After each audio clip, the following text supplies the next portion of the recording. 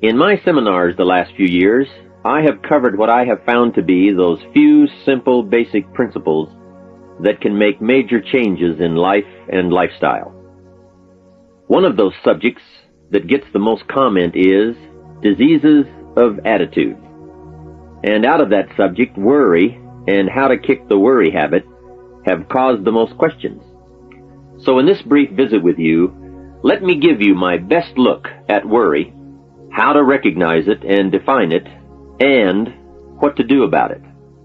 And hopefully, these ideas will give you a good chance for confidence over worry. First of all, worry might well be killer number one. And if it is not the number one physical killer, although doctors tell us worriers die sooner than non-worriers, and we have all heard the expression, worry yourself to death, at least it is the number one killer of dreams and achievement, of energy and vitality and lifestyle. I know the damage and effect of this killer, worry, firsthand. I will spare you the details, but over a period of some 3 years, I let worry get out of hand. As I've mentioned before, I became a super worrier. I was good at it. The combination of small and big worries about my circumstances, what people thought of me, my finances, my abilities, the future, my progress, all led to a complete physical collapse, a stay in the hospital, emotional, mental, and physical exhaustion, and a deep despair I couldn't shake.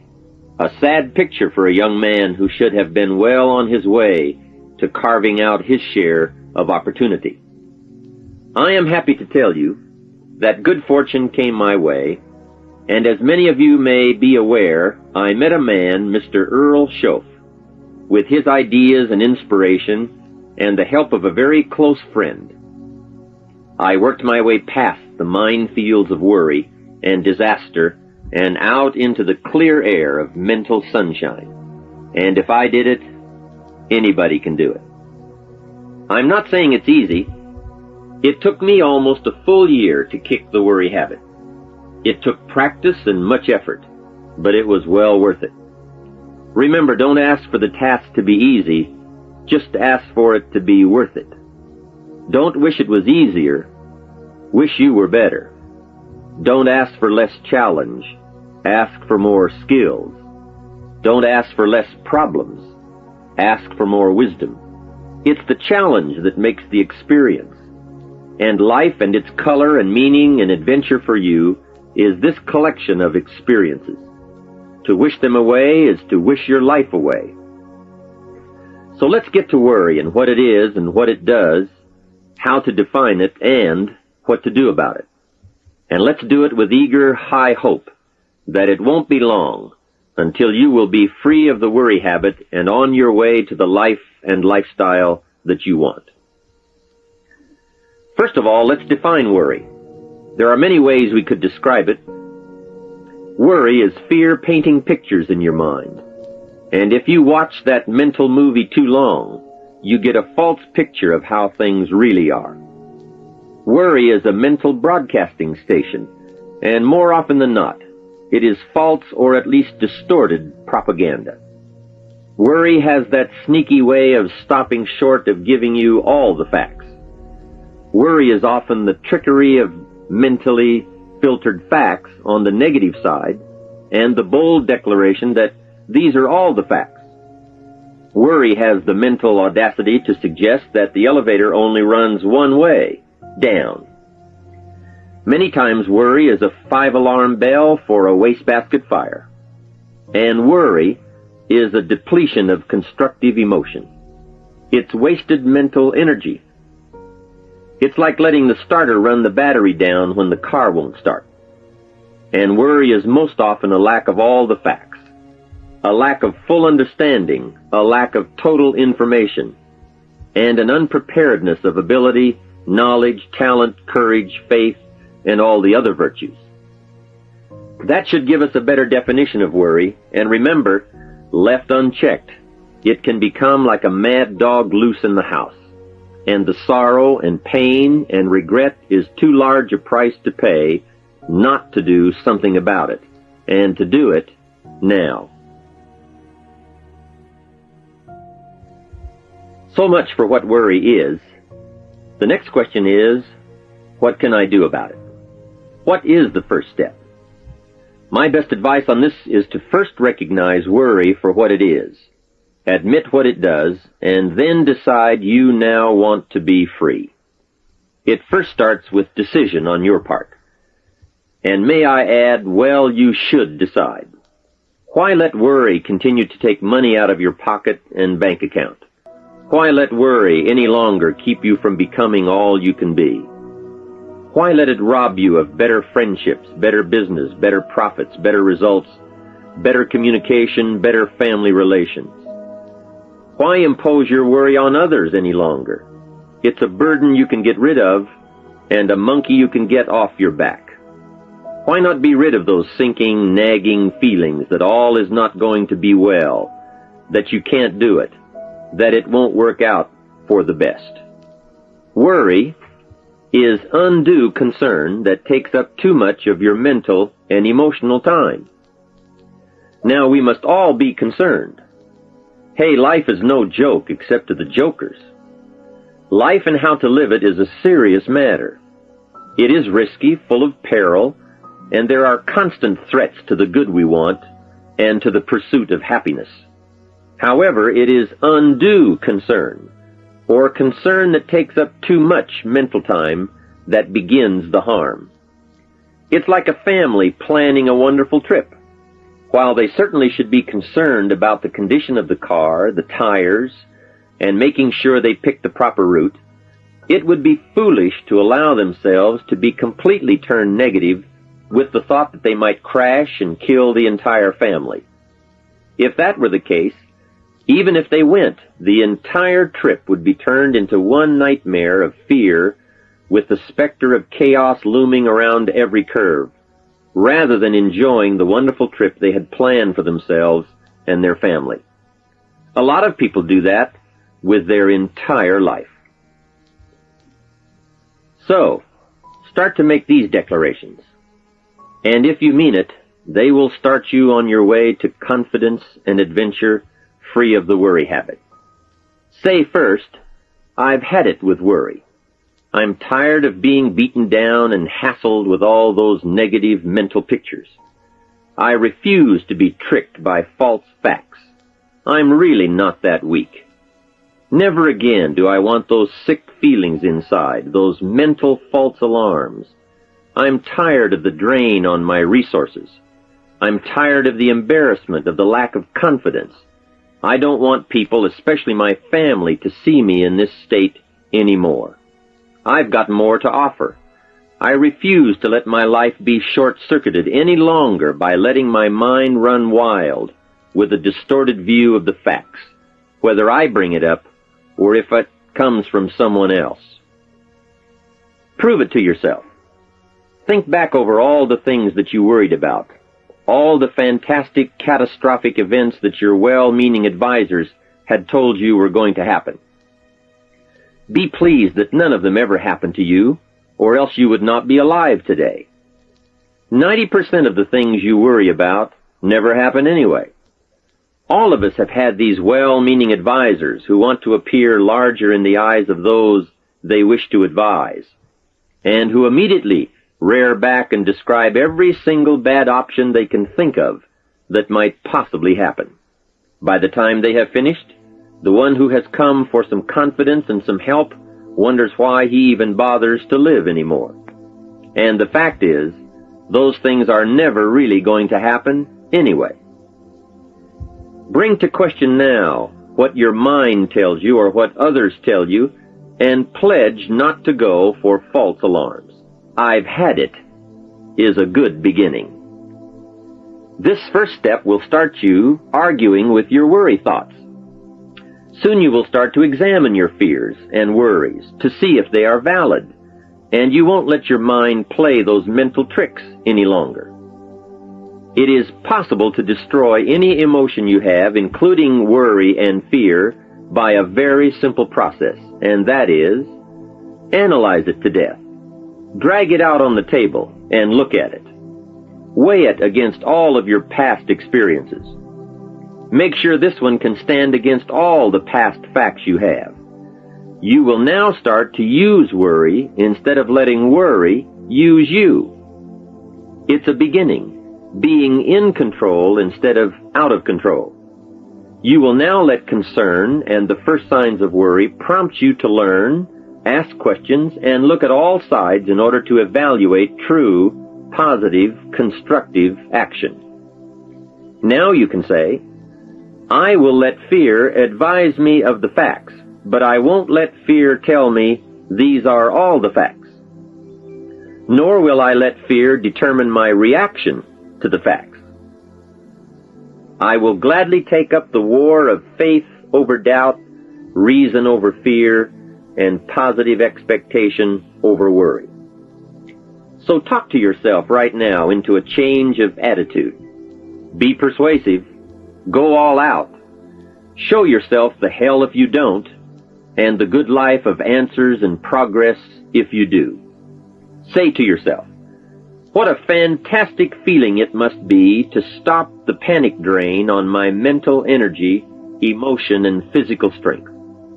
Imagine putting all that saved energy and emotion and strength into my action plans for the good life. Hey, accept the challenge.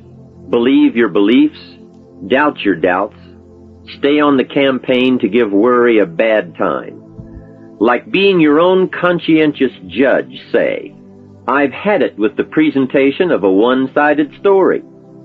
I sustain the objection that worry has failed to bring out all the facts. I despise these mental courtroom maneuvers that try to belittle my client, me. I demand the whole truth, and if worry will not be silent, I may cite him for contempt of the court of reason. Call up that scene often when worry wants to hassle you with the same old tricks and the same old results.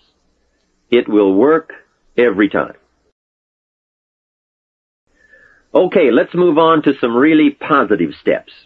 If you can survive all that has happened to you up to this moment in your life, in spite of doing and thinking many of the wrong things, imagine how you can succeed by now starting to do some of the right things.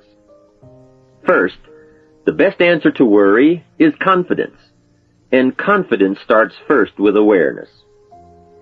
Here is one of the most important lessons in life to learn. Life and business is like the changing seasons, and the real challenge of life is to learn how to handle the winter and take advantage of the spring. In short, that's it. You see, winter always comes, but so does the spring. Night follows day, but also day follows night.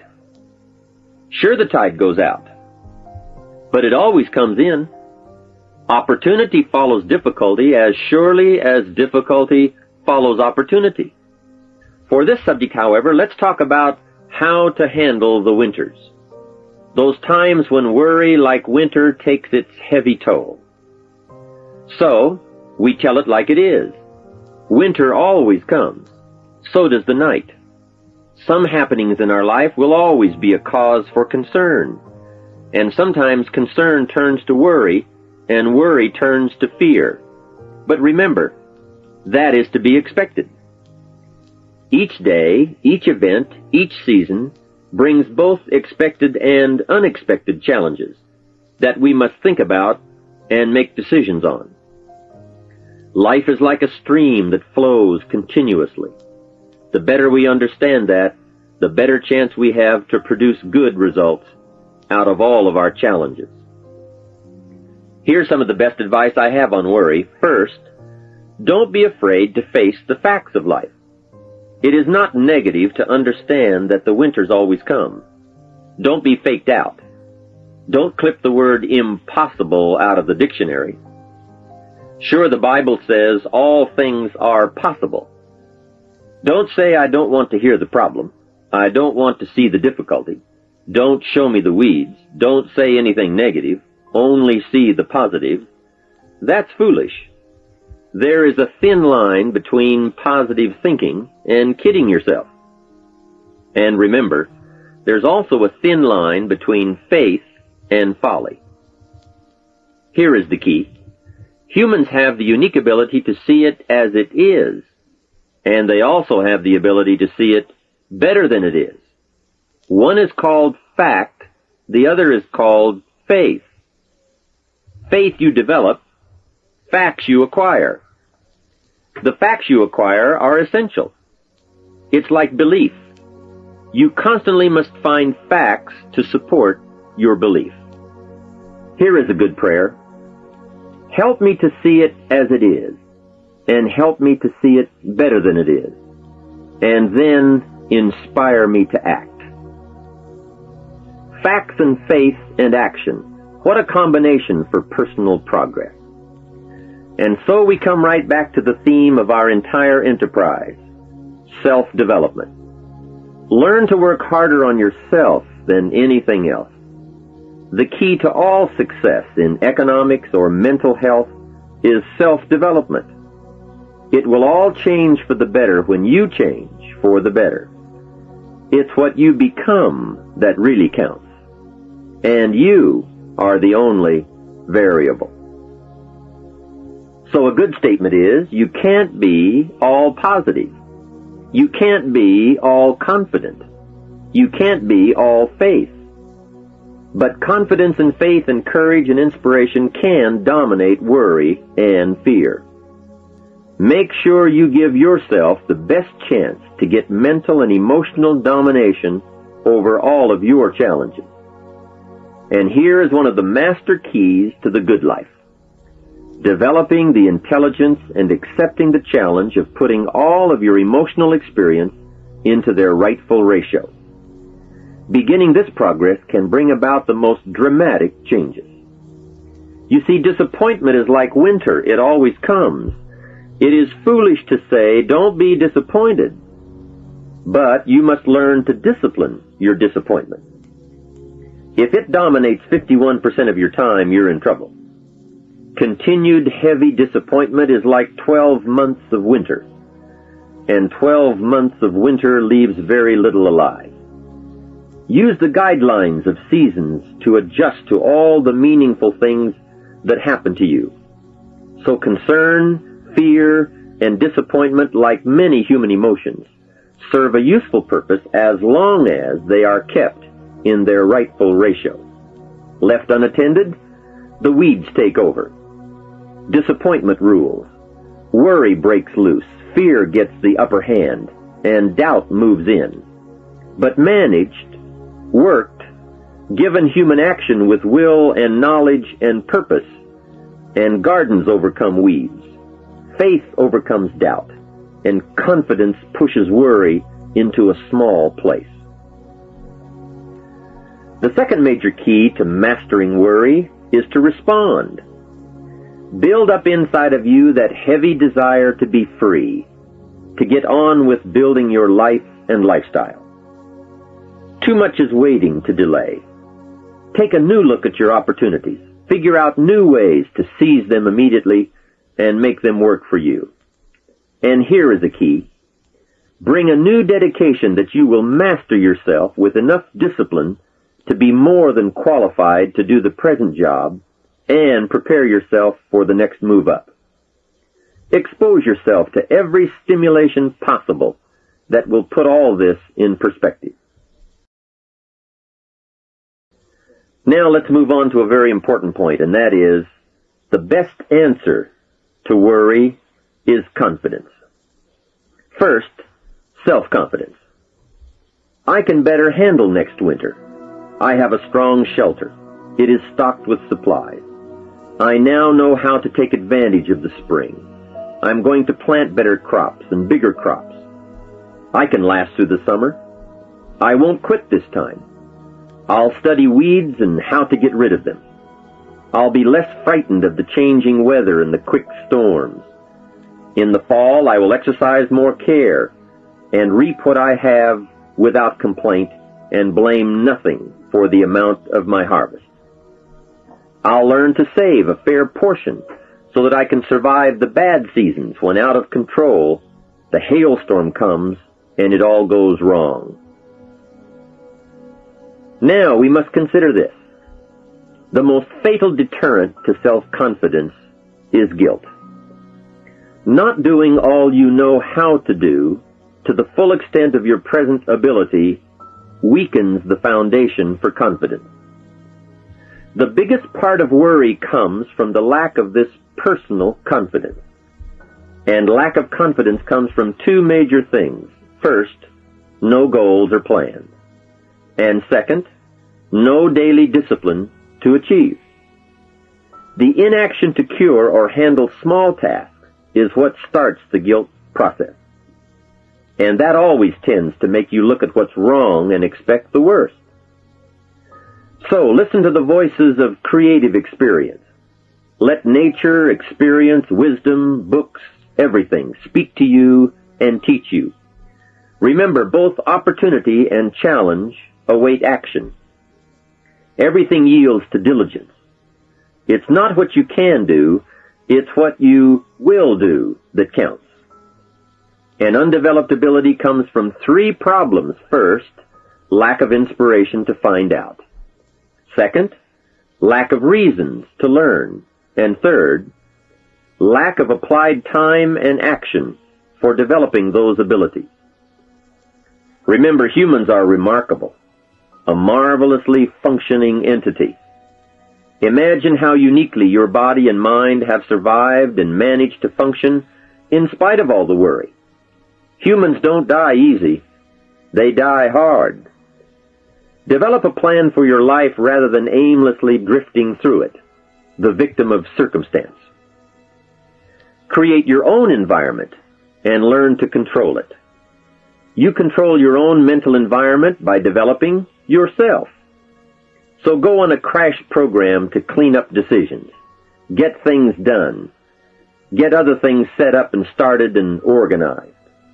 Start doing all the things that would make you feel better. Exercise, diet, reading more books. Open a floodgate of positive moves in the right direction. And be thankful. Add up what you do have. Make an actual as well as a conscious mental list of all you possess, tangible as well as intangible. In view of the 4 billion other inhabitants of the world, yours is probably an incredible list. That list and being thankful should then lead to the big step of discipline. The discipline to sit up and listen, the discipline to pay attention, the discipline to give people and kids the gift of your attention, the discipline to be alert, take care of yourself, rest, eat properly, the discipline to talk well and practice good manners. Courtesy is contagious.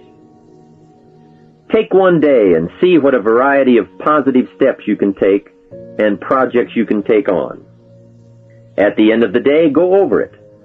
Write out the positive steps, the progress on projects, the rest, the exercise, the meals, the hobbies, calls, records, conversations, and letters. And speaking of calls and letters, write at least one encouraging letter or thank you note, and make at least one encouraging phone call or thank you call every week. Then have a friend help you, as one helped me, to get all the facts and prepare for action. From such a friendship, the greatest gift you can draw is the truth. To one of my dearest friends I said just the other day, as my friend, do me the one best thing you can do for me, and that is, tell me the truth. From there I can grow. I can start making wise decisions. To sum it all up, first understand what worry is. You now know that it can be beneficial and destructive, depending on your awareness. Next, resolve to be free of the habit. That job is up to you. To work on yourself, to get the right attitude. Next, start the daily action of first cleaning up all your current situations. Remember, little achievements lead to confidence that conquers guilt. Then buy up every challenge to reach your goals. You can now handle it. The winter, the spring, the harvest. Bring a new zeal to every problem, to every fear, to every opportunity. The inspiration from it all and the immediate and future progress that will someday give you a view from the top of your goals, your adventure, and your achievements. Now we're going to take some time to actually start designing the next 10 years of your life. We're going to start setting your goals. Goal setting is one of the most important skills to develop if you want to design your future. I'm going to give you enough homework not only to keep you busy for the rest of your life you may have always dreamed about living, but never believed possible. So let's get on with it. The sooner you exert the discipline, the sooner you will be enjoying the results. Once the results start to come, believe me, you won't mind the hard work and discipline it's going to take. Now, get a sheet of paper, and at the top of it, write the words, long-range goals. I'm going to ask you some questions, and I want you to jot down the answers. If you don't have paper and pen handy, follow along with me now anyway, just listening. Then later, listen again when you can write down your ideas. After I've asked the questions, which is the first part of this exercise, you can stop the tape and work on your answers. All right, let's start this exercise. The basic question you are going to answer is, what do I want within the next 1 to 10 years? I want you to take about 12 to 15 minutes and make a list of at least 50 things you want within the next 1 to 10 years. These are long-range goals. To help you get started with your list, consider these questions. What do I want to do? What do I want to see? What do I want to be? What do I want to have? Where do I want to go? And what would I like to share? Now, with these thought-starter questions in mind, answer the basic question. What do I want within the next 1 to 10 years? See how many things you can write down. At this point, don't take the time to describe in detail everything you want. This is the time for you to let your thoughts pour, to write fast and to abbreviate. For example, if you just write down 380, you'll know what that means. You don't have to describe the color and the interior of the car. You'll do that later in this exercise. I want you now just to abbreviate and write fast. Make the list as long as you possibly can. Try to write down at least 50 items, 50 things you want within the next 1 to 10 years. These are long-range goals. Spend about 12 to 15 minutes on this. After you've completed your list, you're ready for the next part of the exercise. Go through your list, and next to the things you think you can accomplish or acquire a year from now, write a number 1. Next to the things you think it will take 3 years to realize, write a 3. Next to the things it will take 5 years to accomplish, write a 5. And next to the things it will take 10 years to accomplish, write a 10. Go through this list now to the best of your ability and say, that looks like it will take me about a year, or 3 years, or 5 years, or 10 years. Some big goals might be out there 10 years from now. Once you complete this part of the exercise, you might come to the conclusion that you need a lot more 3-year goals and less 1-year goals, for example, or that you need more 10-year goals. You see, while you're working on one goal, you must have something else in the planning stages. If you don't, what happened to some of the early Apollo astronauts could happen to you. After they came back from the moon, some of those astronauts experienced deep psychological and emotional problems. And the reason for that? Why, after you've been to the moon, now where do you go? That seemed to be the end, the finish. What later astronauts did was to make sure that they had major projects lined up after they returned from the moon trip. The way you enjoy life best is to wrap up one goal and start right on the next one. Don't linger too long at the table of success. The only way to enjoy another meal is to get hungry. Another thing to check for on your list is that you have included goals for each of these 3 important categories. First, make sure you've listed your economic goals, your goals for income, profits, and productivity. Second, make certain your list includes material items you want. tangibles, such as a home, a car, a boat, furniture, or jewelry. Don't attach the wrong importance to things, but they are important. Third, you'll want to include on your list goals for personal development. Write down all your personal development goals. Your goals to be more physically fit, to lose weight, to be more decisive, to be a more effective leader, to be a better communicator, to learn another language. Of course, there are other types of goals to consider: family goals, social goals, lifestyle goals. This is pretty heavy homework, but remember, whether or not you do your homework shows up in the marketplace as well as in the classroom. After you have determined which of your goals are 1 year, 3 year, 5 year, and 10 year, and after you've made certain your list includes economic goals, things, and personal development goals, I want you to go back to this list again.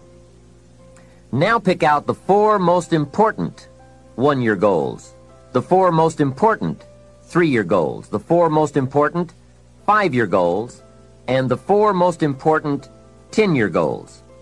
Those 16 goals will give you plenty of work for now. Get out some more paper, and in a brief paragraph, describe each goal. How high, how long, how much, what size, what model, what color, for example. Also describe why it is important to you. This is a process where you either talk yourself into it or talk yourself out of it, which is good. When you're unclear as to why something is important, usually you put only half-hearted effort into it. What you want is a powerful motivator, but the reason why you want it is an even more powerful motivator. It has greater pull. You may find that some of your goals you thought at first glance were important are not important after all. Do some reflecting, refining, and revising. The point is, right now, try to have approximately 4 1-year, 3-year, 5-year, and 10-year goals that you truly believe in, that inspire you, that you've sold yourself on. When these goals and the reasons you want to obtain them are each clearly described in a brief paragraph, transfer this information to a journal or some type of notebook that you can carry with you easily and refer to often. It's essential to set aside some time every week to review all of your goals, to rearrange them, redo them, restructure them, to add goals, or to tear up the whole list and start over. Goal setting is not something you do just once. It's a continual process. Also, you must constantly check your progress toward your goals. You don't want to fall too far behind on, or worse, lose sight of, your important goals. Now, just as important as your long-range goals are your short-range goals. Your goals for tomorrow, next week, next month, 6 months from now. These are goals you can accomplish within the next year, the immediate future. We call these goals confidence builders. When you work hard, burn the midnight oil, and accomplish these little things, it builds your confidence to go for your long-range goals. Write down in your notebook or journal all the little things you would like to have or accomplish in the next year. How you set up this list is up to you. You might want to break it down by week or by month. Set it up in whatever way works well for you. Part of the fun of having a list is being able to check off something as obtained or completed. Every week, try to check off at least one thing on your list of short-term goals. And when you are able to check off something major, something on your list of long-range goals, celebrate. Make winning joyful. Congratulate yourself. It is very important to celebrate progress. We grow from 2 experiences. One is the joy of winning, and the other is the pain of losing. Here's what that also means. Make losing painful. Put it on yourself. If you set something up, fooled around, didn't pull it off, put it on yourself. And get around people who will help in this area. Hey, don't join an easy crowd. Go where the expectations are high, where the pressure to perform is high. It's how we grow. I'm certain that part of the reason why people let goal setting slide is because, It is a lot of work. As I said, you'll be constantly revising your lists of short-range and long-range goals, rearranging them, refining them, redesigning them, establishing different priorities, adding new goals, perhaps deleting others. It's interesting that so many people work hard on their jobs, but they don't work hard on their futures. They let that slide. Some people live such mediocre lives that at the end of the day, they don't know whether they're winning or losing. They just go through life with their fingers crossed. I know most people don't make definite plans, but don't let that be you. The guy says, well, you work where I work, but the time you get home, it's late. You've got to have a bite to eat, watch a little TV, and get to bed. You can't sit up half of the night and plan. And this is the guy who's behind on his car note. He's a good worker, hard worker, sincere. But I've discovered that you can be sincere and work hard all your life and wind up broke and embarrassed. You've got to be better than a good worker. You've got to be a good planner, a good goal setter. You've heard the old saying, the people who fail to plan are planning to fail. It's true. So work on your plans. Put yourself in the top few percent who put this power to work for themselves.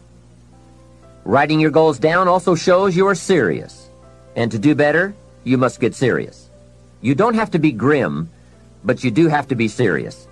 Hey, everybody hopes things will get better, but remember, the future does not get better by hope. It gets better by plan. And hope unaided by clear plans can finally become an illness. There's a Bible phrase that says, hope long delayed makes the heart sick. It's a sickness. I used to have the illness known as passive hope. It's bad. And there's one that is even worse, and that is called happy hope. That is really bad. The man is 50, and he's broke, and he's still smiling. That's bad. So get serious. Make plans. Put them on paper. My suggestion from experience. There's a phrase from the Bible that goes, without dreams and vision, we perish. How true. Humans have this unique ability to aspire, to dream, to go for something, to become something. Without that, life is not life. We must have dreams and never give up on our dreams. I'd like to share with you some further observations I've made on goal setting. Understand that your goals, whatever they are affecting you all day long. Handshake, your attitude, how you feel. Your goals affect how you look, how you dress, how you walk, how you talk, all day, every day. Your personality, conversation, activity, it's all affected by your goals. I asked a man one time, what are your goals for this month? And he said, if I could just scrape up enough money to pay these lousy bills. That was his goal. Hey, I'm not saying it isn't a goal. It is, but it's such a poor goal. It certainly isn't inspiring. You don't jump out of bed on Monday morning and say, oh boy, another chance to go out and scrape up the money to pay these lousy bills. The point is that goals should be fun. They should be big, challenging, rewarding. They should allow you to grow. Remember, too, that the major purpose of having a goal is not just to acquire the goal. The major reason for setting goals is to compel yourself to become the person it takes to achieve them. In other words, attaining the goal is of secondary importance. What's far more important is what you become in the pursuit of it. The greatest value in becoming a millionaire, for example, is not the $1 million. The greatest value is the skills, the knowledge, the discipline, and the leadership qualities you acquired in becoming a millionaire. It's the experience you acquired in planning, development, strategy. It's other qualities you acquired, such as courage, commitment, and willpower, to attract $1 million. You could lose everything you attained, but you could not lose the skills, knowledge, and experience you have obtained. Even better than having is being. Here's a most important question to spend some time answering. What kind of person will I have to become to get all I want? Write down a few thoughts on that. Write down some skills you'll have to develop, for example, and some of the things you're going to have to learn. Just spend a little time writing a few sentences on this. What kind of person will I have to become to get all I want? The answer to this will give you some personal development goals. Remember that income does not far exceed personal development. All of us have to do this kind of self-examination. I have to look at my own life and say, well, here's what I want, but am I willing to become what it takes to get what I want? If I'm too lazy, if I don't want to learn, read, study, and grow to become that kind of person, then I cannot attract what I want. Now, either I have to change my wants, or I have to change myself. Here are a few more key points I'd like to share with you on goals and designing your future. First, if you don't right now feel as if you're equipped to get all you want, just remember, ability will grow to match your strong dreams. That's why the goal-setting process we've discussed is so important. The more you work on this, the more ideas you will get on how you can change, how you can grow. I am nowhere near the person I was when I met Mr. Schoaf 25 years ago. I'm not that person anymore. I've changed.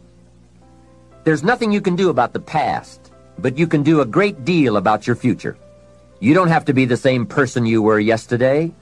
You can make changes in your life, absolutely startling changes, in a fairly short period of time. You can make changes you can't even conceive of now, if you give yourself a chance. Your abilities will grow. You have untapped talents and potential that you haven't even reached for yet. What has you turned on? What has you getting up early, hitting it hard all day and staying up late? What has you inspired? Next question, what's got you turned off? When I found the answers to those two questions, my life exploded into change. I finally found out what negative philosophy of life I had allowed to limit me and had me turned off, and I got that cured. I found a long enough list of reasons to turn me on, and once the lights went on for me, at age 25, they have never gone out. I've fallen out of the sky a few times, but I've never lost that drive to do something unique with my life. Now there's another list of reasons for doing well, called nitty-gritty. Those hard little reasons that can really affect your life. Sometimes it doesn't take much of a goal to start you in a brand new life direction. I now carry a few $100s in my money clip. It's only a few $100s, but the story behind why I do it reveals one of those reasons that greatly affected me. Just before I met Mr. Schoaf, I heard a knock at my door one day.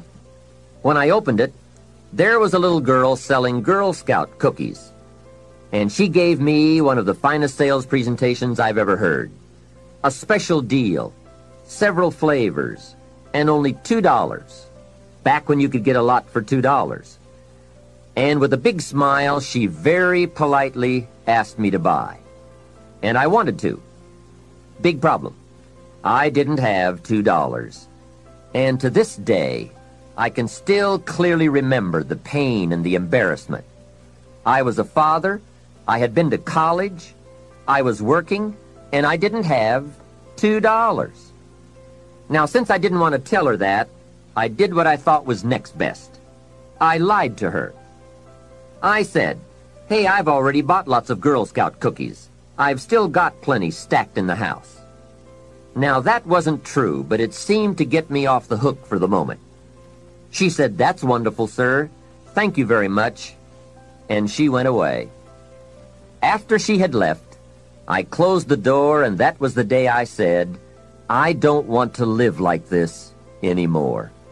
I've had it with being broke, and I've had it with lying. I've had it with being embarrassed over not having any money in my pocket. I promised myself that day that this would never happen again. I picked a day and an amount, and I said, I'll never carry less. It was one of those reasons that still affects my life after all these years. So I now carry a few $100s in my money clip. I do that for two reasons, I guess. One reason is the way it makes me feel. That special feeling of having plenty.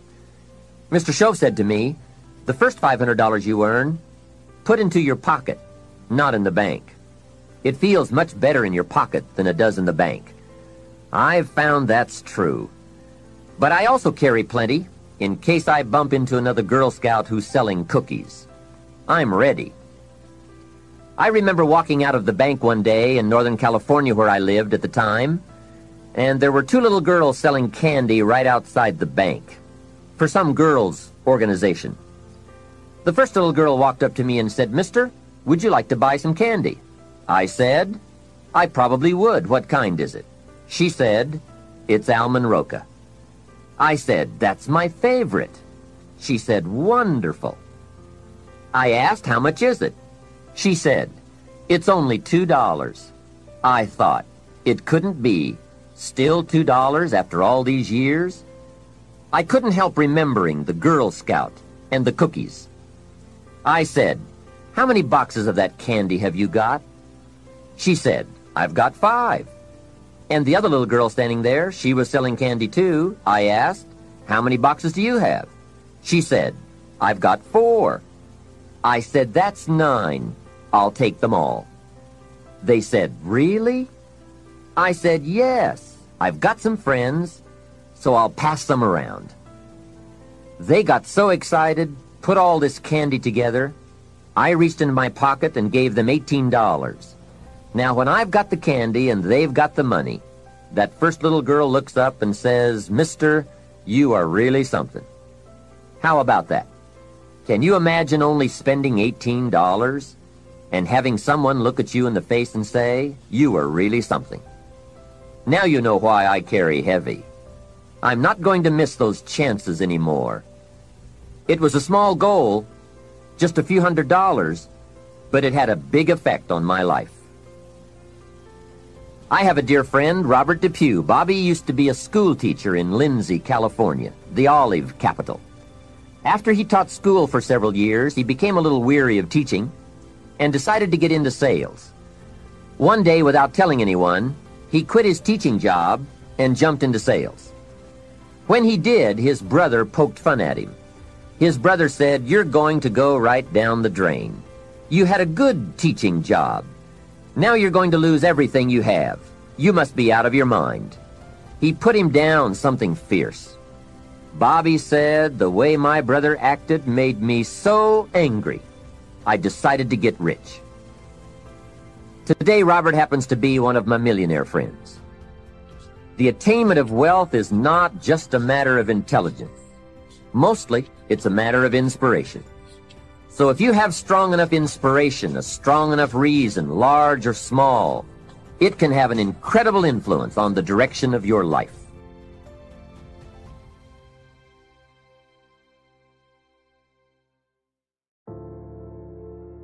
It's not the money that buys you a future, it's your skills that buy you a future. Money and no skills, and I'm telling you, you're still poor. Money and no ambition. Where are you? Money and no courage. You're broke. A little bit of money and a whole lot of courage. That's all we need. Because here's what all of us need for the 21st century. Business skills and life skills. Let me quickly give you now a list of the skills that changed my life forever. I knew how to milk cows but didn't pay well. Here's the first skill I learned to change my life. Getting a customer, making a sale. If you share a unique product, talk about its merits. Persuade someone that it's the best they agree to buy. That's the simple art of sales. So we're not talking like high-powered spacecraft. Technical skills here is simply sharing something you've discovered with someone else and doing it well enough to where they agree they would like to participate. Now here's what happened. When I learned sales, it multiplied my income by 5. Now, it didn't take that much because I wasn't doing that well in farm country, but it did multiply my income by 5. Sales, getting customers, laying that incredible foundation for an entrepreneurial career. So now I've got 2 skills, milking cows and making sales. Here's the next one I learned that changed me forever, and that's recruiting. introducing the business opportunity to new people, learning how to give a good invitation, learning how to give two kinds of presentation, formal and informal. And the third part of recruiting, of course, is following up. Once you start a new life, now you got to take care of it like a new mother would take care of her baby. You don't start a new life and abandon it. You start a new life and nourish it like a mother and protect it like a father. You got to be both mother and father to a new person. Nourishment ideas like a mother protection help defend your new life against the encroachment of outside voices that would try to talk them out of it. So you got to be mother and father in this art of recruiting. We call it being a sponsor, and being a sponsor is like being a bridge, helping somebody from darkness to light, from skeptic to faith, from not knowing to knowing, from no confidence in themselves to starting to gain confidence. You're the bridge that helps people from the shadows to the sunlight. It's one of the most exciting positions to occupy in all of network marketing industry is the bridge. Helping people crossing the bridge out from discouragement into recognition being this bridge, that's what the recruiting magic is all about. You've got the answers. They've been looking for the answers. You've got the answers.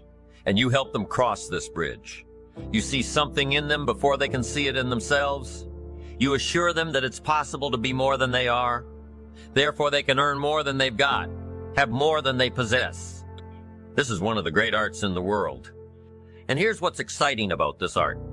It pays big money because now you operate a unique philosophy taught first in the Bible. John Kennedy taught it in his inaugural speech. Zig Ziglar's got one of the best ways to put it, and that's the secret to wealth. The secret to wealth and fortune first taught in the Bible, because the question was asked, how can we achieve greatness? Great wealth, great power, great influence, great recognition, great self-esteem. How can we achieve greatness? The master teacher was asked, and here was his formula for achieving personal greatness. He said, find a way to serve the many, for service to many leads to greatness for those that are interested. Some people aren't interested, but for those that are, service to many leads to greatness. Someone says, well, best I can do is just take care of myself, which is okay, but it doesn't lead to greatness. Sometimes I got enough bills on my own. I can't worry about someone else's bills. That's okay, but it doesn't lead to greatness. Greatness is helping people pay their bills. You forget about yours, because if you help enough people pay theirs, yours disappear. Help people with problems, your problems disappear. The key to greatness the master teacher taught is finding a way. Now, a lot of people would like to serve many people, but they don't have a way. And what's exciting about you and your business is you've now got the way, whether you use it or not. It's up to you. Whether you cash it in or not is up to you. Whether you make a fortune or just a little, that's all up to you. Each person's ambition, it's called the same marketing, the same product. These products are the same for everybody here. The marketing system is the same. The difference is each person's philosophy and each person's individual ambition. But whatever your ambitions are now, you've got the ways and means, and here's what you've got. The ways and means to do. Serve as many people as you would like. Now here's what's exciting about recruiting. With what you're involved in here, you can directly and indirectly affect the lives of dozens of people. Some of you are going to directly and indirectly affect the lives of hundreds of people. And some of you, if you wish, can directly and indirectly affect the lives of thousands of people. And the pay is accordingly. If you affect a few, you earn net pay. If you affect the many, you earn net pay. But the secret is found in the Bible. Service to many leads to greatness. Now, John Kennedy said it in his inaugural speech. Here's what he said. Don't ask. Don't we wish that was the current political philosophy? Where is John Kennedy and his philosophy? John Kennedy said, don't ask. That's important if you understand philosophy. He said, don't ask what the people can do for you. Don't ask what the country can do for you. Don't ask what the government can do for you. That's not how you get rich. That's not how you have high self-esteem. That's not how you get trophies to put on the mantle above the fireplace, asking what the people can do for you. Don't ask, he said, what the people can do for you, but ask, what could I do for my country? And the country means the people. What could I do for the people? I want trophies. I want recognition. I want high self-esteem. I would even like a chance to make a fortune. John Kennedy says it's easy. Don't ask what the people can do for you, but ask what could I do for the people. Could I directly and indirectly serve many in my country? Now, Zig probably said it. Zig says money isn't everything, but it ranks right up there with oxygen. Zig, you're right, Zig says. My dentist told me. Zig only floss the teeth you want to keep, forget the rest. But here, Zig is famous for this. Now, this is one of Zig's philosophies, and it goes right along with the other two, the Bible and John Kennedy. Here's what Zig says. If you help enough people get what they want, you can have everything you want. If you help enough people get what they want, you can have everything you want now, wanting everything you want. We call that self-interest. But it's okay to have self-interest if you do it in a positive way. By helping enough people get what they want, you can have everything you want. Now, you can accomplish all that by learning this next skill called recruiting. And I learned it and it made me fortunes. So now I've got 3 skills: milking cows, making sales, and recruiting. Here's the next skill I learned that paid big money: organizing. Once you got a few, get them to work together. See, and that's magic. Getting people to work together is magic. Now, yes, it's challenging, like having several members of your family, getting them to work together. It's challenging, but it's magic. Getting husband and wife to work together is challenging, but it's magic when it happens. But everything magic is challenging. You just got to jot that down. Everything magic is challenging. But once you figure out the challenge and go for it, then the magic... Let me tell you how magical people working together is. Let me quote the Bible again. It says, if 2 or 3 agree on a common purpose, nothing is impossible. Just try that on for your mental size. If 2 or 3 agree on a common purpose, nothing's impossible. Everybody's looking for a challenge. Here's what I teach, especially the kids. Here's the best challenge in the world. Let's go do it. Not you. Go do it. Let's go do it. If 2 or 3 of us decide on a common purpose to do it, nothing's impossible. Incredible. Working together, organizing now, when everybody's an independent now, it's a little more challenging. Like having kids. They've each got their own opinions. They've each got their own ambitions and desires. It's challenging. You've got a variety, but that's what makes life the variety, and it is in your business. It is challenging getting people to work together. It's like herding cats. Sheep are easy. Sheep are easy, but you got to try cats. Herding cats. But if you can possibly get it done, the power is so immense when you get people to work together. Here's one of the powers of working together. Shared testimonials. If I've got somebody new and you're there and I'm there, I give them my testimonial. You give your testimonial? Maybe. What tips the scales in getting me a new person is not my testimonial, but my partner's testimonial. Somebody I'm working with. Their testimonial got them. Shared testimonials are so powerful. That's why getting working together is okay is powerful. Now working by yourself is okay. All this stuff is okay. Everybody needs to know, though, where are the advantages? And these are some of the advantages I learned to organize paid big money. Here's what I next learned to do. Promotion now pays staggering money. Now the company comes up with what we call major promotions. Here's what you've got to come up with: the smaller promotions. The company comes up with major recognition. You've got to come up with small recognition for your people around you. The top 5. The company's got top 5. You've got your own top 5 in maybe 2 or 3 categories. Top 5, top 5, top 5, and those little recognitions. To reach certain levels in the company, you have to take major steps. But for you, recognition. Let them take small steps. Here's one of the secrets of your kind of business: rewarding people for small steps of progress. Rewarding people. Sometimes it's just recognition, handshake, pat on the back. Mary, you're doing the fabulous job and you figure out what those recognitions are. Small steps of progress. Guess what promotion pays if you learn it well? Big money. Getting people to do something they wouldn't ordinarily do by themselves. People will do some unique things by themselves. But if you can figure out a way to say, Mary, if you do this and this, she says, well, I'll go for it. Now, she wouldn't have thought of that on her own. Here's what works. Magic. It's better than money. Money is a bit unimportant. Here's what's important. Ingenuity. The best place to wake up your ingenuity is what you're doing right now. Representing a unique product and getting customers, recruiting distributors and promoting and all this stuff. Ingenuity. Figuring out a way. If it doesn't work this way, we'll work another way.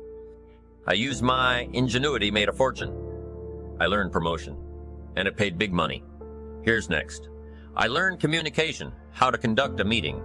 I learned identification, logic and reason, attack and confess solution. Simple deals on communication wasn't easy for me at first. I stood up to give my first presentation. My mind sat back down. Right. Y'all been through that open my mouth. Nothing came out for a while. But here's what I did. I did it again. Just jot that phrase down. I did it again. That's the secret to how I got here 3,540 years later. It's how I got here. I did it once. It was uncomfortable. That first presentation was so lousy. If I hadn't have been doing it, I'd have gone home. It was not that good. But here's the secret to how I got here. I did it again. And then I did it again. And then I did it again. And I did it again. I remember when I first decided to be a little more animated, right? And walk out, away from the podium. Right. Get out from just behind the podium. So I got out there, and then I thought, how do you get back? Well, remember those times? Doing something for the first time. So learn communication. How to affect other people with words. That's the greatest arts in the world. To learn how to affect other people with words. Key phrase. Don't be lazy in language. If you learn to use the gift of your own language wisely, it can make you a fortune and build an incredible life. Here's 3 other things I learned. 1 is to train. Training people how the business works. And then I've used another word called teach, train, and teach. And only to say this, training people how the business works. Teaching is how life works. Because here's what all of us need for the 21st century. Business skills and life skills. The life skills are leadership skills. The life skills are learning how to set goals. Now here's the ultimate skill to learn that can transform your life and the life of whoever will listen.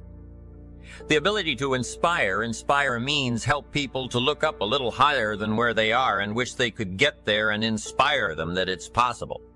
Here's how we inspire by our own testimonial. If I can do it, you can do it. Here's how else we inspire by others. Testimonial. If they can do it, Mary, you can do getting people to see themselves better than they are. Getting people to see themselves richer than they are. Getting people to see themselves more capable next year than they are this year. Getting to see themselves in the future to help both your kids and your people. Here's what you must learn to do. Number 1, help people to see themselves as they are. If people have made mistakes, they got to know it. You can't go on making mistakes and hope to achieve. Mistakes have to be corrected, and you've got to do it with your children. Help them to see themselves as they are. If they've messed up, here's what you've got to say. You've messed up. But here's what's important as a parent. Don't leave them in the mess. Some parents, tell their kids they've messed up, and then they leave them in the mess. They don't paint a better picture. Here's what you could become with just a couple of more changes rather than this. Here's what you could be. So we must help our children see themselves as they are. But here's the greatest gift to help our children see themselves better than they are. To transport them not only past, to see their mistakes, but transport them to the future. To see their opportunity, to see the person they can become. My mentor had that greatest gift to help me, to see myself better than I was. At first it was difficult to see. Then I started to believe. And that's how I got here today, he said. One of these days, mister. Oh, and you'll walk into a room full of people and you will hear some of them say, that's him. That's the famous man. I said, well, that could never happen to me. He said, trust me, if you keep working hard on the disciplines like you're doing right now, that'll happen. You'll walk into a room full of people and you'll hear one say, that's him. That's the famous man. He saw it and he tried to get me to see it. And now finally it's happened. I think when I walked in here today, I think I heard someone say that's him. That's the famous Van. And if it can happen for me, it can happen for you. Just master these skills to inspire. Here's what else I learned: the skills of building an organization. Learn to work with the people who deserve it, not the people who need it. You must be like life itself. Respond to deserve, not to need. It doesn't say if you need, you will have a harvest. It doesn't say if you need a harvest, you'll have a harvest. It's not what it says. It says if you plant, chances are good you'll have a harvest. If you plant, you will reap. Not if you need, you will reap. So we must be like life itself. Respond to the people who deserve it by planning, by taking the first step. Even God himself says, if you move toward me, I'll move. That's the condition. You move toward me, I'll move toward you, says the Almighty.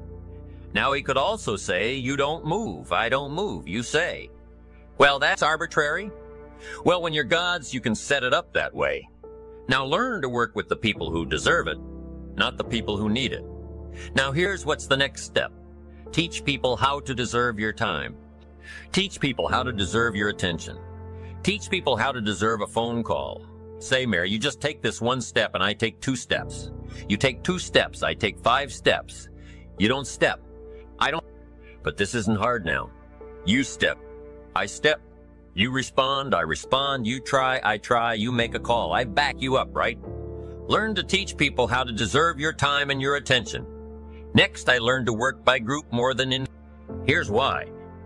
80 out of the people do 20 of the business. So 20 of the people you can work with individual. 80 you have to work with by group. But group is very powerful, less confrontational. Then here's what's important for all of you to learn. You can help 1,000, but you can't carry 3 on your back. You can help 1,000, but you can't carry 3 on your back. And I'm sure all of you have already gotten that experience. Even though you've been here a short time, some people will try to get on your back. That's where we got that expression. Get off. That's where we got that. A guy discovered somebody on his back and said, what I can't carry, you get. Now, if you're like some I see here, 6'4", and you weigh 300 lbs, you might carry 1. And if you were really big enough, Kareem Abdul-Jabbar or something, you might carry 2. But you can't carry 3. When babies are born, they were not designed just to be carried. Babies were not born to be carried all their life. Someday you got to try your legs. Someday you got to try your wings. Someday you got to try. Even if you fall down, you got to try. Because you can't just crawl around all your life. You can't be carried all your life. So as quickly as possible, you can help 1,000, but you can't carry 3. Next, don't expect the pear tree to bear apples. I used to try to change everything. You can hang apples on a pear tree. I'm telling you, it won't help. You can put up a sign. This is an apple tree. Sure enough, come the season pears. Here's what I learned. You cannot change people, but they can change themselves. You cannot change people, but they can change themselves.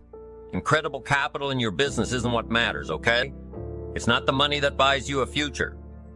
It's your skills that buy you a future. Money and no skills. And I'm telling you, you're still poor money and no ambition. Where your money and no courage? You're broke? A little bit of money and a whole lot of courage. That's all we need. I'm looking for people and I'm recruiting back in those days, and the money didn't matter. What mattered to me was somebody's willingness, somebody's ingenuity, somebody's willingness to try, right? If they had $1 to invest, that was plenty for me. $1 and some ambition. And I can show you how to get rich, and it'll be one of the classic stories of the company. I go to recruit somebody. They say, I don't have any money. See, I've been looking for you for 6 months. Let me show you how to do it without any money, because here's the rules of capitalism. Got this down. You can either buy and sell, or if you're in certain circumstances, you can sell and buy, if you've got ambition. Now, if you haven't got ambition, we can't cure that. And money won't cure lack of ambition. But if you've got $1 and some ambition, I'll show you how to get rich. And even if you don't have $1, I'll show you how to get rich, because you can sell and buy. Somebody says, as soon as the product arrives, I'll sell it. Then you don't understand. You don't understand the magic of fortune. If you say I have to wait till it gets here to sell it, and you probably don't understand the value of your own story. Once I understood that, I knew I was going to be wealthy. That's why right in the beginning I started giving big tips. I knew I was going to be wealthy. Say, wow, this guy tips like a rich man. Said, that's right. He tips like a rich man. Even in the beginning, I tipped like a rich man because I knew I was going to be rich man. What 5 things have you already accomplished that you're proud of? That you've already accomplished that you're proud of? Next question. What do you want in the next 10 years? I want you to make a list of at least 50 items. Now, this is not what you think you can get. This is what you want. If everything fell into place and you could have anything you wanted in the next 10 years, what would that list be? Not something you think you can earn, not something you think you can buy, not something you think you can, finally be so successful you can get. This is what would really do it for you the next 10 years. I want you to make this list. And here's the deal now. I want you to put each item one under the other. Not side by side, but one under the other. And make as long a list as you possibly can in the time I'm going to give you. One underneath the other, because we're going to do some things with this list when you finish. Okay? Just start writing now, as fast as you can. Abbreviate where you can. Make a longer list. If something's private, put it in code so nobody could figure it out if they got a hold of this list. One underneath the other. As fast as you can write. Just let your dreams, run free here. Not what you think you can get, but what you want. If everything fell into place and you could have whatever you wanted the next 10 years, what would that be? Little things, major things, insignificant things, doesn't matter. Just make the list. Places you want to visit. I've been to a lot of countries, but I got a long list of countries I haven't been to yet. Last year I checked Cyprus off my list. What countries haven't you been to that you'd like to visit the next 10 years? Cities you'd like to visit. I've never been to Venice. I've been around the world and all over Italy, and I've never been to Venice, so it's on my list. I haven't been to Egypt. I haven't been to Saudi Arabia. You'd think I've been everywhere, 39 years. Not yet. What experiences would you like to have in the next 10 years? Parachute out of an airplane, star in a movie, play in a rock and roll band, win a gold medal in the Olympics, start a new family, try a new sport. What do you want for your children? That's a whole list in itself. Education, places you want to take them. What new skill would you like to learn over the next 10 years? When I started learning new skills at age 25, it changed my life. I learned sales, multiplied my income by 5 first year. I learned how to find good people, recruiting, multiplied my income some more. Learned how to organize, learned how to promote, rewarding people for small steps of progress. I became so good at that, my income went crazy. Maybe you'd like to give seminars, write some books. The next 10 years. Some things right away, within the next year, some on out there. Benevolence goals. Maybe you've got a long list of projects you'd like to support. Now, this is not what you think you can do. This is what you'd really like to do. Mark Hughes had a passion for helping kids that had drug problems. One year he gave $8 million. $8 million. When I first met him, he couldn't give 800. Finally, he could give 8 million. Andrew Carnegie said, I'm going to spend the first half of my life accumulating money, and I'm going to spend the last half of my life giving it all away. That's big time. In the first half of his life, he accumulated $400 million, which back then was a lot of money. Guess what he did the last half of his life? He gave it all away. So keep your list going. What's got you turned on? Maybe you've been turned off until you got here this weekend. I want you to start working on turning your lights on for accomplishments. You can't believe what you can accomplish if you'll just work hard on this list now. It's amazing how adults have, a problem with this, right? Let's see. And kids don't have any problem. They'd be asking for extra sheets of paper by now.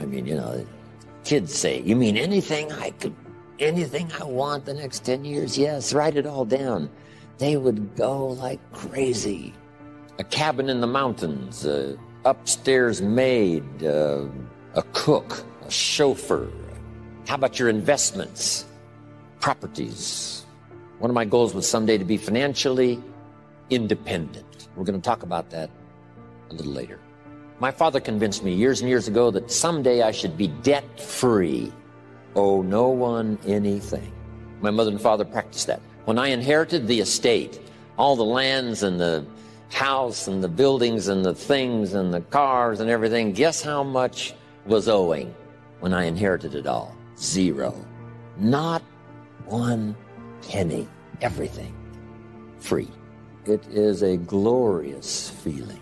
for no one to have a claim on anything you got. Maybe you want to be in the top 10 in wealth. Is Bill Gates still number one? The top 10 or the top 20? I mean, you know, whatever. Maybe you're working on a new invention. Congratulations. Someday, who knows? Make a list of your health goals. Got to have a good physical support system over the next 10 years. How healthy do you want to be? Eliminate some illnesses, eliminate some weaknesses.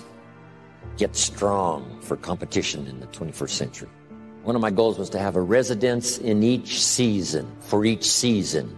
Finally check that off my list. So I could spend winter here and summer here, autumn here and spring here. Residence for each season. An apartment in Manhattan, a ranch in Brazil. What would really do it for you the next 10 years?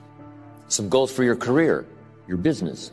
I put a little revenge on my first list. Some of the people that said I couldn't do well, they were on that first list. Couldn't wait to get my new car, drive it up on their lawn, and say, oh, pardon me, here's the money to have it fixed. I mean, I had some stuff on my list.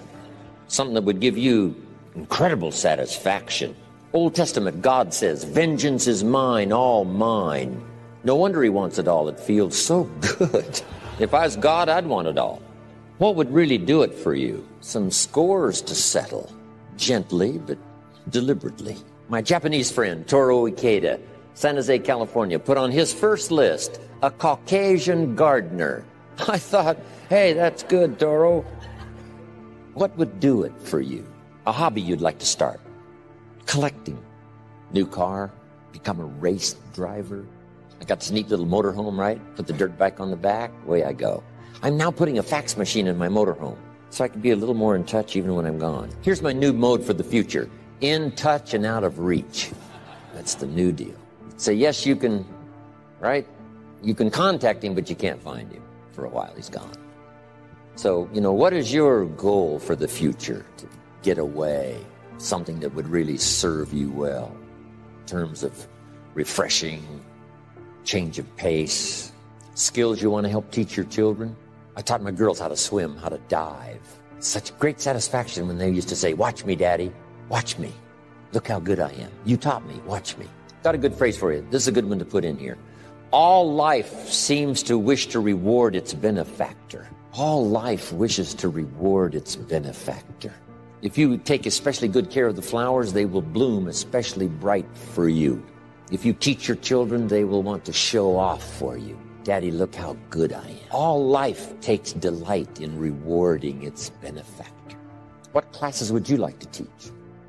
My friend Lydia Cologne, who 20 years ago invested $1, now she's a millionaire. One of her specialties is helping young parents do a little marriage counseling. Right? Some of those early years, right? 2, 3, 4, 5 years, those early years are pretty tough to get through. What specialty would you like to learn? Make a contribution to society. Make a contribution to your community. Does most everybody have a list of 50 now? Okay, that's almost everybody. Okay, now put a little star there, right, that says you can continue this list. This doesn't mean this is all you get. Say, no, this is just to get you started. Because I promise you, when you get back home, you'll think of 50 more and 50 more and 50 more that you couldn't think of while you were here. And this list can grow and grow and grow. Now, here's what this also means. If you have a lot more time than we have today, you can take plenty of time to just have people make as long a list as, possible. Okay, now we're going to do some things with this list. Here's the next exercise. I want you to look at each item on this list you've made and give each item a number. The number being a 1, 3, 5, or 10. And this is why. I want you to look at an item and say, I think that would take about 1 year. Another item, you say, I think that would take about 3 years. Another item, I think that would take 5. And another item, looks like that's going to take 10. Give each item now a number of what you think it might take to achieve that goal. A 1, a 3, a 5, or a 10. Just somewhere close. Doesn't have to be exact. That's about a 1. That's about a 3-year goal. That's about a 5-year goal. That's about a 10-year goal. If it's less than 1 year, just make it a year. If it's more than 10, just make it 10. 10 plus. So running a marathon. Now, as soon as you've given each item a number, I want you to now go through and count them. How many 1s? How many 3s? How many 5s? How many 10s? And then just make a little list of those numbers. How many 1s, 3s, 5s, 10s? This is going to be interesting. How many of you had no 10-year goals? Okay, quite a few, right? Isn't that Interesting. Here's what that means. You're not thinking out that far. You're thinking more short-term than long-term. If someone had 0, someone had 14, that's a lot of difference in thinking long range. So that's all that's for, is just to help you to think more long range. Okay, now make these notes. When you've accomplished some goals, you need some more to accomplish. Next, it's very important when you reach a goal that's significant or important to you to celebrate. So just jot that down. Celebrate a significant accomplishment. Or it doesn't have to be that significant. If it's important to you, it doesn't have to be world-changing or life-changing. If it's just a goal that's really important to you, you finally reached it. Celebrate. Now, hopefully on your list of goals, you had some family goals. And if the family together finally reaches a goal, jot this down. Celebrate with the family. And if you're checking it off, let each member of the family put their check mark on this goal, because the whole family worked on this one. Now, here's what this will do. It will help each member of your family to make a longer list of goals. Wow, if we can accomplish this, think of what else we could do. The same is true of you individually. When you accomplish something, check it off, celebrate. It'll help you to grab your lists, wherever it is, and say, hey, if I can get here, I can double that original list. So celebration creates excitement to develop a longer list.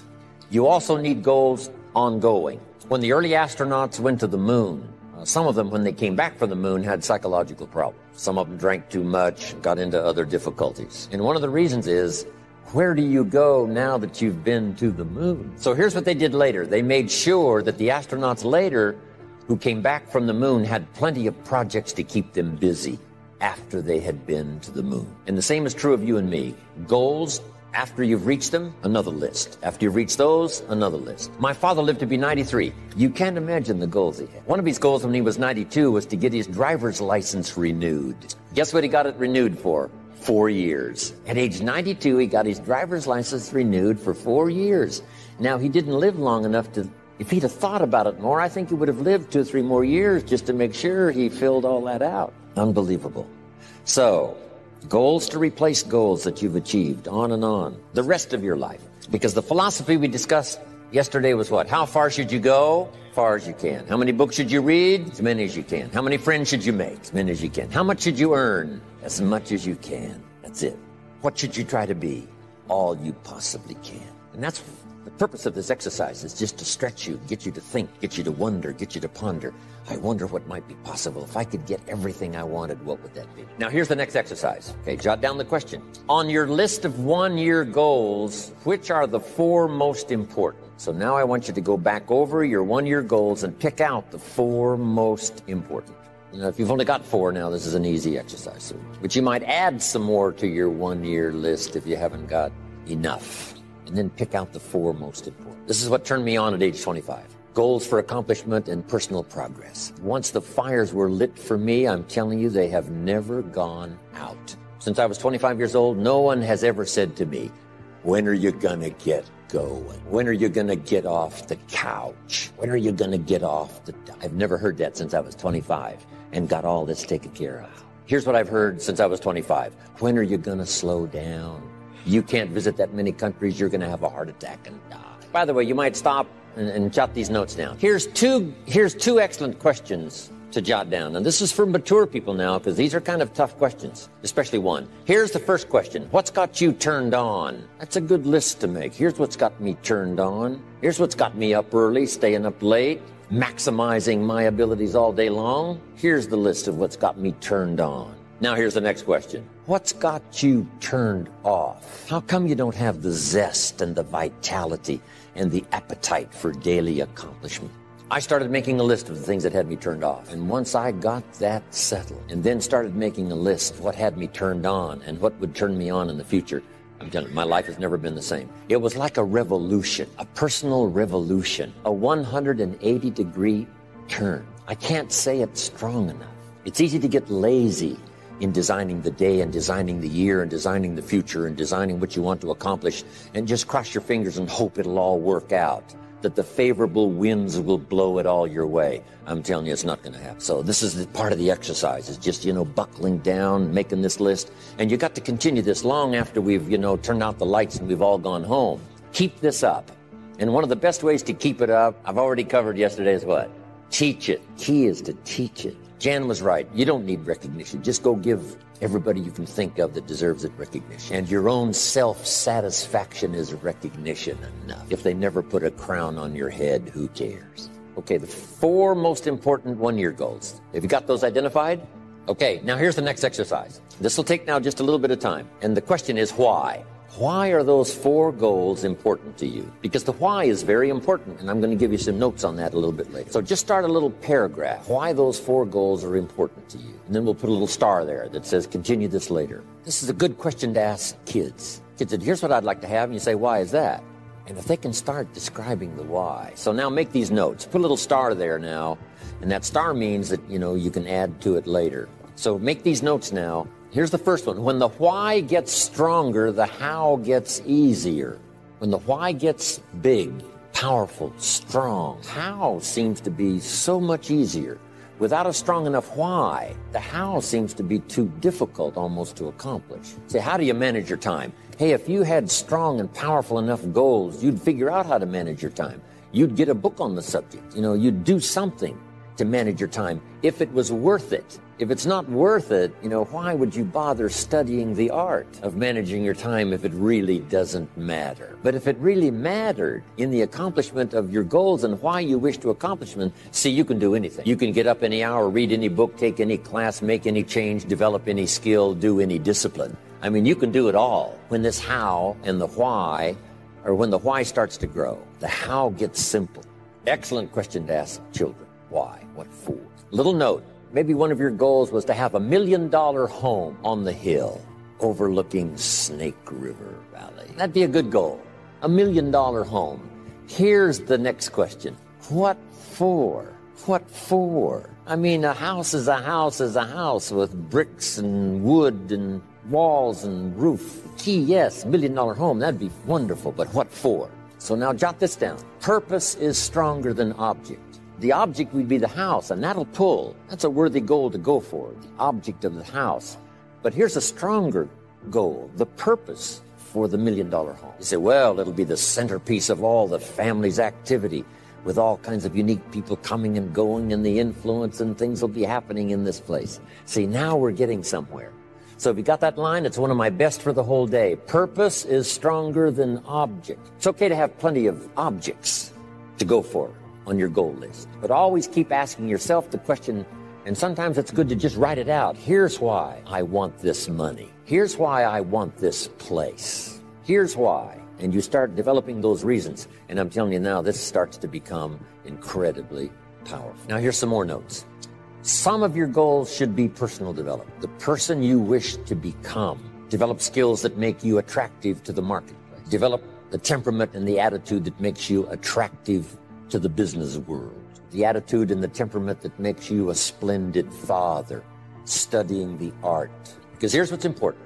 It's not what you get that makes you valuable. It's what you become that makes you valuable. I keep saying this year after year for the last 39 years publicly. It's the person you become. The idea of becoming an attractive person, a skillful person, a good friend, a good colleague, a good partner, a good member of the round table, a contributor. See, that's the key, the person you become. Okay, now here's the next exercise. Isn't this good stuff? I mean, I'm telling you, this stuff changed my life, altered the course of my life, from milking cows to sitting on this stool.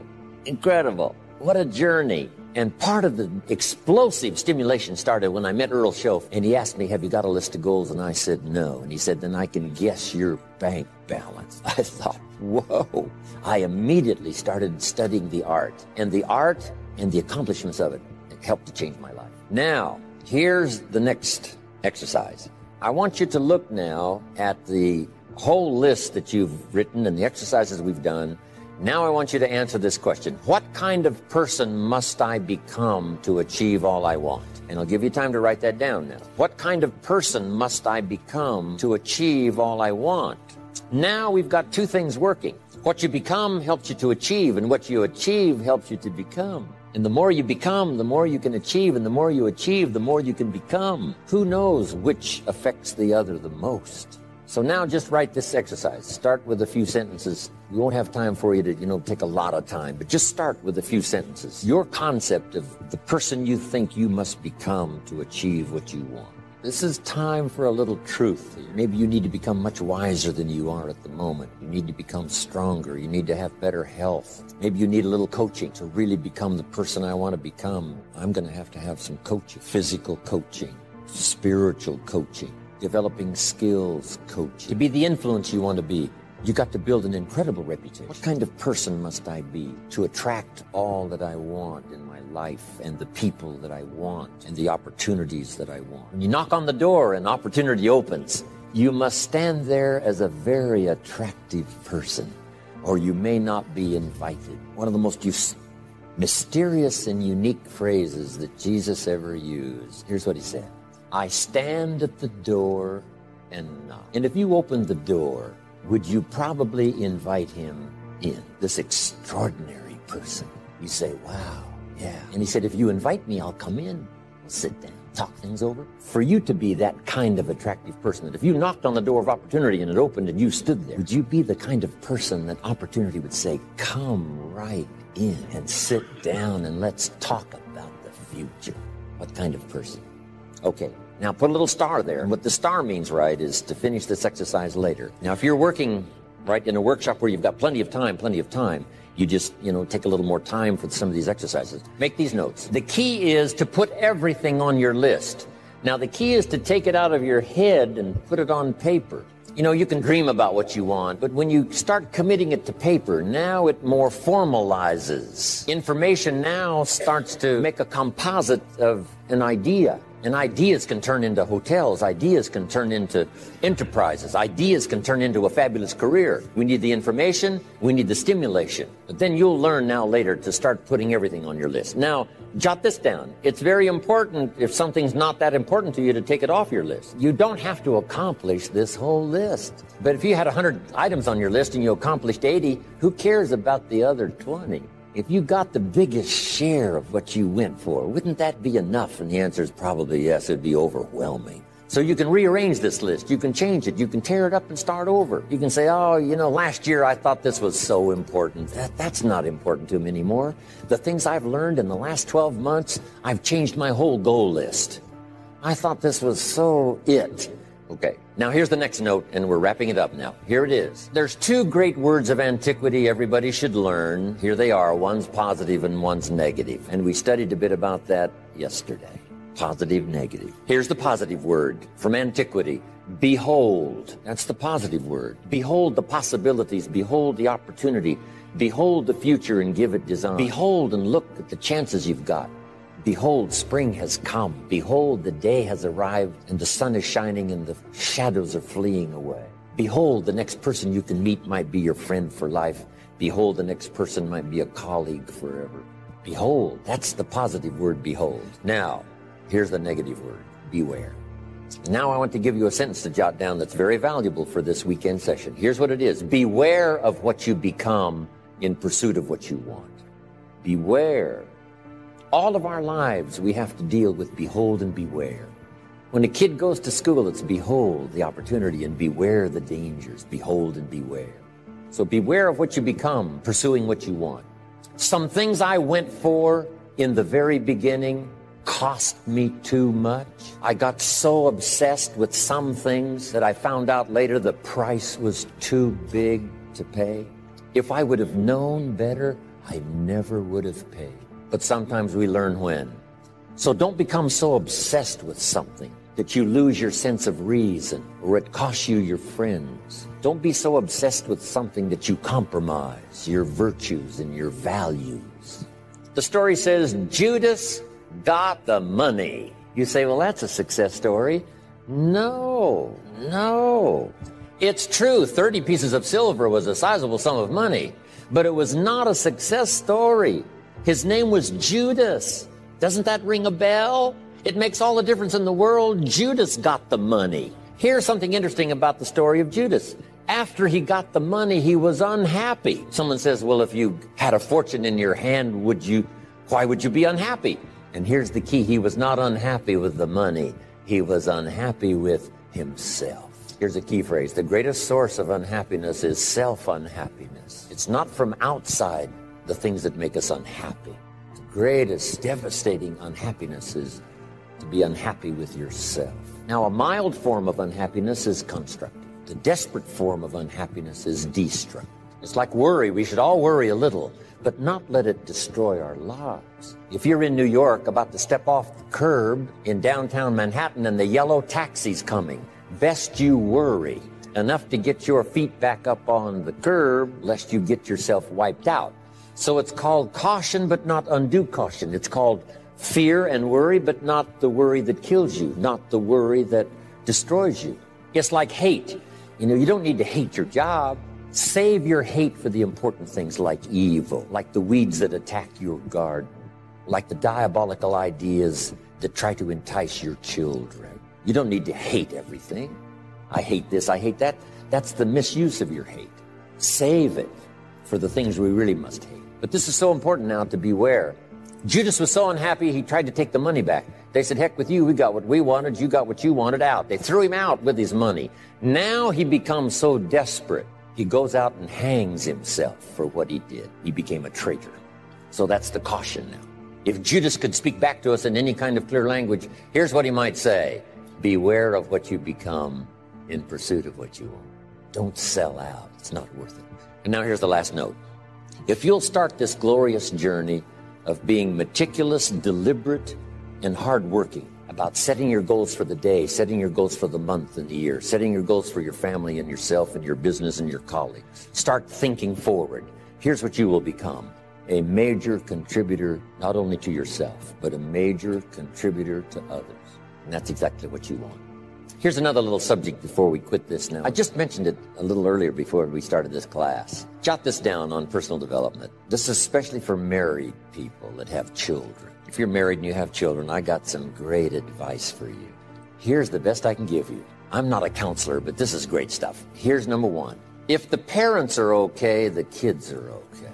Chances are high, odds are high. If the parents are okay, the kids are okay. Your own self-development is the best contribution you can give to your children. Not self-sacrifice, self-development and contribution. Self-sacrifice usually earns contempt. Self-development and self-investment earns respect. I used to use the old phrase, I'll take care of you, you take care of me. I found out how short-ended that was. I changed it, and Bob Cummings, the old movie star, helped me to change it. Here it is, I'll take care of me for you, if you'll take care of you for me. The best contribution I can make to you, if you're my friend, is my personal development. What if I become 10 times wiser, 10 times stronger, 10 times better, 10 times more unique? Think of what that will do for our friendship. If the parents multiply their own personal value by 2, by 3, by 5, by 10, what would that do for their children? Wow. If the parents are happy, I'm telling you, the kids will be happy. If the parents engage in unique lifestyle, don't miss anything. Drink deep of the cup of whatever's available. I'm telling you, if the parents are okay, the kids are probably going to be okay. Wow. If you're on an airplane, the stewardess says, if we run out of oxygen, these masks are going to drop down. And then she says, make sure you take care of your children first. No. Would you underline no? Would you underline no? No. Have you got that? You should take care of your children first. No. It says put your mask on first. You take care of yourself first. Then you assist your children. And I just mentioned that would be a good title of a book, wouldn't it? For parents, put your mask on first. Isn't this good information? The best contribution to your company is your self-development. The best contribution to your husband or your wife is your personal development. To become all you can become, as wise as you can and as kind as you can and as unique as you can, that's the best contribution. Not self-sacrifice, self-development and self-investment. Maybe that little talk might be worth the price of the weekend for the time and the money. It was helpful for me. Here's one more on that. With your family or whatever decisions you have to make, if you've made the decision, best decision you can, but it's going to cause some pain, here's what you must learn to do. Accept the pain, but not the guilt. There's part of our head sometimes that tries to make us feel guilty. if we've made a decision that's been painful, not just for us, but maybe even for other people. But it had to be made. So here's the key: to accept the pain, but not the guilt. Because it's not pain that destroys you. Isn't that goal-setting session fantastic? I mean, this is life-changing stuff. Success is the steady progress toward your own personal goals. What then is failure? Is failure working on a project that ended with poor results? No, of course not. Is failure launching a new product that failed miserably in the marketplace? No, of course not. Is failure doing the best you possibly can with your kids and having them disappoint you in a very personal way? No, of course not. There's no failure in pouring your heart and soul and energy into something that didn't work. Rather, failure is not trying at all. If success is the steady progress toward your own personal goals, then failure is no progress at all. None. Not even trying. Success and failure are always linked together. Success and failure are always linked to ambition. And let's remember, success is doing. Failure is not doing. It's that simple. Tom Peters, world-renowned author and management expert, said recently, "There is only one way to be in serious trouble today, and that is not to be trying, not to be failing, not to be stretching yourself." Success is a doing. You've got to actually do it. Activity is high priority in the life process to try and get maximum benefit out of what we have available. Our resources, our skills, our knowledge, and our talents. Success is a doing that tries to get maximum benefit out of what we have available. Benjamin Disraeli, former Prime Minister of England, once said, "Nothing can resist a human will that will stake even its existence on its purpose. I'll do it or die." What a powerful set of words. We've already talked about resolve. Doing it until, but here's what else resolve says. Resolve says, "I will." Two of the most powerful words in our language. The formula for disaster: could, should, don't. Here's the formula for fortune: could, should, will, could, should, will. I will, I should, I can, and I will. Two of the most powerful words in the language. I will. The man says, "I will climb the mountain." They say it's too high, it's too difficult, it's too rocky, it's never been done before. The man says, "Hey, it's my mountain, I'll climb it." Pretty soon you'll see me waving from the top or dead aside because I'm not coming back until I've done it. It's powerful. There are several studies that show the greatest achievers aren't those who fail the least. No. The greatest achievers are those least frightened of failure. They're willing to take on the challenge without the guarantee of success, seeing the end, but not sure when it will be or where it will be. Although success and failure go hand in hand, many people have a problem with failure.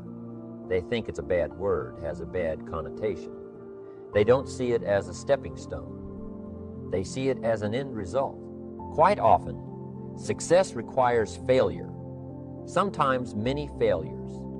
In every scientific discovery, there were dozens or hundreds of failures before one's success. Without failure, opportunity cannot be created. Without failure, there can be no success. What is the measure of success? How do you know if you're successful, really successful? How do you know? Especially when your success could be so vastly different from someone else's success.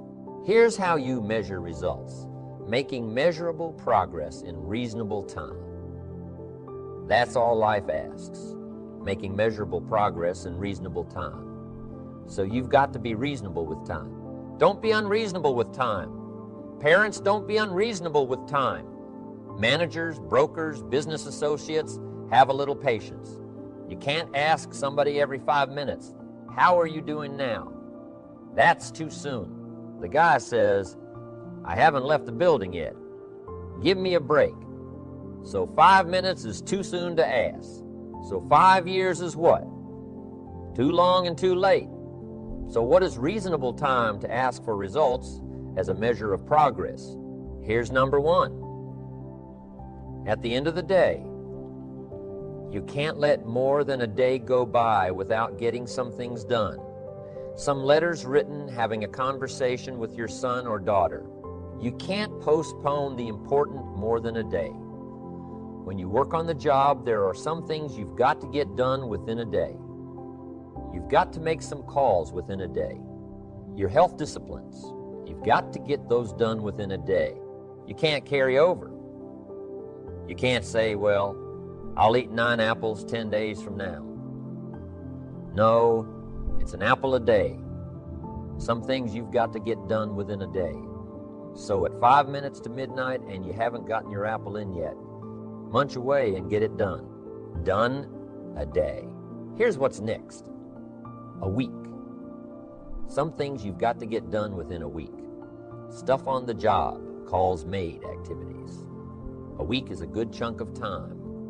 Can't let more than a week go by without taking a look and a measure to see how you're doing. John joins this little sales company. He's supposed to make 10 calls the first week just to get acquainted out there in the marketplace. Would it be legitimate to call John in on Friday and say, "How many calls did you make?" That's legitimate. It's legitimate time to ask for a measurable amount of progress. He's supposed to make 10 calls come Friday. How many calls did you make? John says, "Well, you say, John, well, won't fit in my little box here. I just need a number." Now, John starts with a story. You say, "John, the reason I made this little box so small is so a story won't fit." I don't need a story. I just need a number. Now, here's one of the better phrases to take home. The numbers tell us the whole story on you personally. The numbers tell us the whole story. Success is a numbers game. There are 3 important questions to ask yourself in this area. Here's number 1. How much money have you saved and invested during your career? Second question. In the last 90 days, how many books have you read to invest in the miracle of your mind? Give you ideas to ponder. Fashion your future with meticulous care. How many books have you read in the last 90 days? Third question. In the last 6 months, how many classes have you taken to improve your skills or to develop new skills for your future and your family? How many classes in the last 6 months? I'm telling you, numbers tell us everything. Success is a numbers game. You've got to make progress. You've got to make progress in reasonable time. You've got to take a look at the numbers and see how you're doing. It's the name of the game. How often should you weigh the new baby? Well, you say, "I'll weigh the new baby next spring." No, you can't wait until next spring. Don't you have to weigh the new baby often? And the answer is yes. Of course. To see what? To see whether it's gaining weight or it's losing weight. What if it's losing weight? The alarm bells have got to go off. You can't let a little baby lose weight very long. It's called disaster. These numbers are important. How often should you check the corporation to see if it's healthy or not? You say, "Well, in a couple of years, we'll get all the accountants together." No, you'll be out of business. In Las Vegas, the big gambling houses. Guess how often they put together a financial statement to see where they are? Several times a day? Why? So much is happening. If you don't learn when to shut down some of those tables, you'll be out of business by midnight. You can't wait till midnight. You can't wait till tomorrow. Tomorrow's too late. You've got to know the numbers. What is your cholesterol count? You don't know, and you don't care. You've just got your fingers crossed for the future. We'd better come and get your family and take them to safety. Come on, be responsible for the set of your own sail. Leave it to no one else but yourself. And learn to refine these numbers for yourself. How many pounds overweight should you be at age 50? John says, well, I've got big bones. Well, we'll give you 10 pounds sterling for big bones. But hey, 25, 30 pounds sterling. And we've got to turn on the caution light at home and at the office. Somebody says, what's that flashing caution light, John's? Up about 2020, 5.35 pounds sterling. 5.35 pounds sterling. And the flashing red light comes on at home and at the office. Somebody says, what's that flashing red light, John's? Up about 40 pounds sterling, 50 pounds sterling. And the siren goes off. Somebody says, what's that siren? John's over 50 pounds sterling. I'm asking you to take charge of your own life. Be responsible for your own life. Be responsible for your own retirement. Be responsible for your own health. Don't just drift along with the crowd. Those who don't care to be responsible about the number, meticulous about the numbers. Some of these numbers have got to be coming down like your cholesterol. Some of these numbers have got to be going up like the number of books in your library. Don't be satisfied until you've looked at all your own numbers and be responsible. Don't wait for somebody to come along. What if nobody comes along? You've got to be responsible yourself. Results are the name of the game. Let's check the numbers. Don't be satisfied with anything less than the best of numbers. Jesus walked along one day and saw a fig tree. Interesting story. And as Jesus looked suspiciously at this fig tree, he said to his disciples, "Does that fig tree have any figs? Do you think that's an important question?" It is. I'm telling you, for a fig tree, it's an all-important question. Does it have any figs? His disciples said, "No, sir." Of all the trees you were to pick, this particular fig tree does not have any figs. The story says Jesus lost his cool. One of the few times he lost his cool. Why, I think, to make a point. A fig tree without figs, it is unacceptable. Jesus said, if that fig tree doesn't have any figs, I suggest you promptly take it out. And he added, why? Let it take up the ground. So you've got to get all your people together every once in a while and say, today we're counting the figs. What for? To see who gets to stay. Why? It's the name of the game. Results. Now, what if your results are not that good right now? What if you're going through some tough times and aren't quite sure what to do next? You know why I do seminars and lectures and write books and audio programs? So I can attend them all myself. Read it again myself. Listen again myself. I don't do it just to hear myself talk. And I don't do it for the money. I do it because the teacher always receives the greatest lessons he seeks to teach others.